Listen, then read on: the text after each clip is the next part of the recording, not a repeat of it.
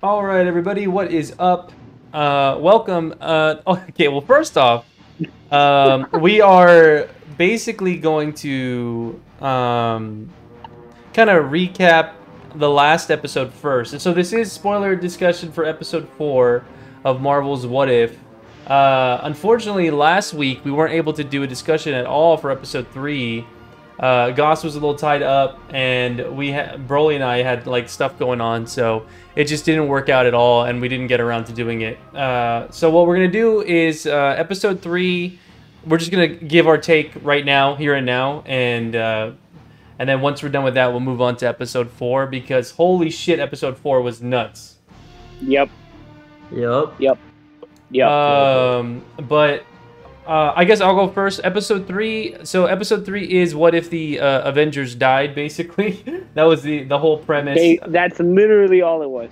Like that's yeah, and so yeah, just real quick overview. Basically, Avengers dying. They don't know why. Nick Fury is trying to figure it out the whole time. And yeah, spoiler for episode 3. It turns out that it was Hank Pym being super salty that I think his daughter died. Or something like that. But yeah, overall, I mean, it was really engaging. It was really interesting to me. I just like since the What If series is kind of taking this stride now away from episode 4, where they're literally doing random one shots of moments that could happen. I thought the episode was interesting, and overall, I think it was unique in ways of how the heroes were dying. I think some of them could have been a little bit better, like Iron Man's or like Hulk's was a little weird. He turned into like a giant blob. That was like, Yeah. I was like, what the fuck? Like, Yeah. he exploded and just it was like green goo. I was Yeah. like, all right, okay. It was a little weird, but yeah, for me, I think the episode it was enjoyable because it was like a big like what's going on, what's it gonna be, and I actually called. Broly was watching it with me, and I actually called it like earlier on. I was like, oh, what if it's like Ant-Man or something like that? Right. And turns out I was kind of right, but yeah, overall, I think the episode for me was enjoyable. It definitely wasn't as enjoyable as maybe the first or second episode, but it was still interesting because obviously we have the heroes we care about dying in this strange way, and you kind of want to figure it out. But yeah, I think for me, I probably give it like a 6 or 7 out of 10 for me. But Broly, what do you think? I mean, it's. I think it was okay. I had some questions about it. Obviously, it was cool how things were going. Like they made it seem like it was like, oh, who could it be? Who's killing all these Avengers? And I thought all of them were cool except the way Hawkeye did it, because he was like, oh, it wasn't me. Like, I don't make mistakes. I don't make mistakes. Like, you would feel your finger come off the thing, right? Yeah. Like, you would think like, oh, I could, like, something pulled my finger. I felt something pull my finger. Like, it's not like something just randomly happened. And so, like, that's where it kind of, like, left me where I don't really believe it.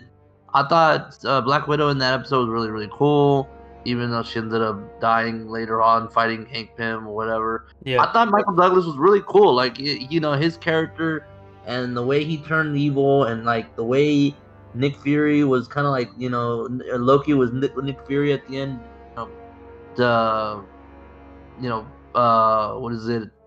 Confusing Hank Pym at the end was really cool. I like that part. He was doing all his, like, I was even telling Matt, I was like, yo, where was this Loki in the Loki series? Like, he was actually doing tricks, and he was actually like kind of seeming like a little bit of a badass.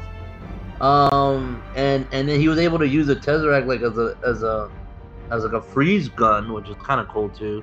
I thought it was really cool. It wasn't my favorite episode. I thought it was the lowest point, just because, like, it's a little bit of criticism, and I'll kind of bring it up more about in the next episode. But the reason why I like 2 over a lot of these, even though 4 was really, really good, is because 2 is actually like a different story. It's not following a movie. It's not following an event. It's like, okay, like a legit what if, like just comes out of your ass kind of thing. Mm-hmm. These are just kind of like, okay, the movie's playing like this, but what if this happens instead of this, right? Like, Yeah. And it's kind of okay, but like you already know how the events go, and episode 4 was really different, like the way it carried on. But 2, I mean 3 was kind of like, it's just Avengers, except there's no Avengers. So what do you do, right? So this is kind of like a Nick Fury episode. I liked it. I'm gonna say it's a 5 out of 10. It wasn't great. It was not my favorite, but I really did like the voice acting. I felt like everybody was back. Even hearing Hulk again was really really cool. So yeah, I thought that was good. How did you like it, Goss? So I saw this episode on the train back from New York with my girlfriend, and I was like, I don't know what the fuck I'm gonna do for 6 hours, and I was like, oh shit, that's right, the fucking What If episode is out. Let me fucking watch it. Mm-hmm. Guys, I'm gonna be real honest. I did not like this episode at all. I fell asleep halfway through the episode. I had to wake up and wait till later on in the day to rewatch the episode because I passed out. Mm. My thing about this episode is, to me, this episode felt so rushed comparative to the other 2 episodes that we watched so far. Because the other 2 episodes, even though the first episode is just a retelling of Captain America but Carter instead of Steve, and they basically retold the whole first movie over again. They did it in such a fashion that it didn't feel rushed throughout the episode. This episode to me felt so much like just like they couldn't. It felt like, oh, we don't have any more ideas for What If episodes, so let's just make a What If episode when the Avengers died because we don't have any other ideas. And to me, that it falls super flat to me. The only good points that I have about the episodes were just watching and seeing, okay, well, how are how is this exactly going to happen? How are the Avengers going to die? Because eventually you start to realize throughout the episode, okay, the premise of this is all the Avengers are going to die. So eventually you go throughout the entire episode trying to see okay, well, how does this one die? How does this one die? How does this one die? And that's intriguing to me. But the thing is that even those kind of fell short for me because it felt just I wouldn't say a cop out, but Hulk dies because he got injected with the worst one was fucking Thor, dude. Thor, some human arrow pierced the fucking god of thunder. It's literally the most bullshit ways that these you're talking about a team of heroes. And I mean, I guess at this point in time in the MCU universe, these heroes aren't up to par as to handling Thanos or anything like that, right? This is barely the beginning of the Avengers Initiative. They haven't been it's barely the start of this, right? Yeah. But right. even so, they're Thor is a god. Yeah, he's fought many wars and stuff. He's not just some fucking pushover. He's a god, and it just seemed so they were just. It felt to me like characters that are supposed to be so important to the MCU universe were just throwaways. It just fell so flat for me, and I actually did not enjoy this episode at all. I was so lost in the fact that at how they could do something that when the past 2 episodes have been completely fantastic in my opinion, that they would just do something like this, the episode seemed super rushed, super all over the place. The way the Avengers died, was just you literally after each one dies, you're like, really, dude?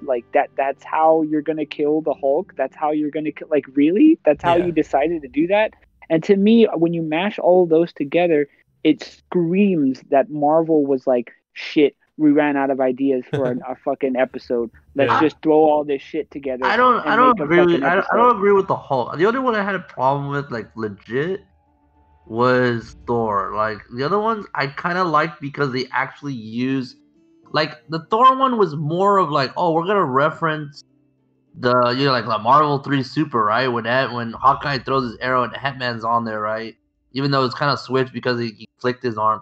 I didn't like the way they explained it, but I didn't mind the way Hulk died because he is supposed to be indestructible. He can't even take a gun in the face, right? Like he's not gonna die. So what better sense is to like, inject his cells with something that's growing, right? Like, yeah, okay, they're not explaining it very well, they're not doing it very well. I understand that, right? Like that's understandable, that's fine. But like I kind of like the way he died. That wasn't like my issue. My issue is like it just kind of like nothing really made sense. Like it was just kind of like living in the life with these characters as Nick Fury, the point of view, but it was just more of like, okay, let's just go on and see how things would be if they died, right? So like I didn't mind it so much, but yeah, I don't know. I think the episode overall, just the big for me, the flaw was the fact that all the other episodes had like a resolution or something that you can kind of be like, oh, that's where it stopped, and and maybe there was a hint of something more. But this one was kind of like all the Avengers died, and like, oh, here's Captain America's shield, and that we can look forward to. And that's it. Yeah, and so it. I think that's like why we feel like it's so kind of it falls falls short, is just because like there's nothing like really gained, nothing like earned or whatever from it. Like, yeah. But this episode 4 that we're gonna go into kind of does it in a better way, where it's like, yeah, that was a resolution, but it's like a definite resolution, Yeah. So the episode 3, like I give it a 3.5 out of 10. Like maybe a strong 4. And honestly, like that whole thing with the way that Hank Pym killed everybody, it's like it even goes to the fact, it's like, dude, you literally killed all these Avengers doing all these like crazy Hank Pym, Ant-Man, whatever the fuck he was. What is he, like the Wasp, or not the Wasp, but the Hornet or some shit. I don't know what the fuck he is. Yeah, like the Yellow Jacket. It was Yellow Jacket. Yeah, Yellow Jacket, right? Yeah, Yellow Jacket. So it's like, if you do all this shit to all these Avengers and you're able to kill them, like you literally are just putting more plot holes and putting more loopholes in the rest of the Avengers, because then you think, because you can, yeah, I know that, but it gives the illusion of like, okay, well, why didn't Ant-Man just do this to Thanos? Like, why didn't he just do this to all of his other enemies that he was fighting? If it was so easy for Hank Pym to fucking kill all these Avengers using all of these fucking gadgets and shit, how, like, I don't know. I get you. Yep. But all right. So yeah, that was basically our overview and thoughts on episode 3. I don't know if I'm gonna cut these into two separate videos. I think I might. So yeah, if you guys are at the end of this video, we are gonna go directly into episode 4, as I explained at the beginning. So thanks for watching this one. We'll see you in the other one. And yeah, see you in the next video. Bye. The next video. Next video.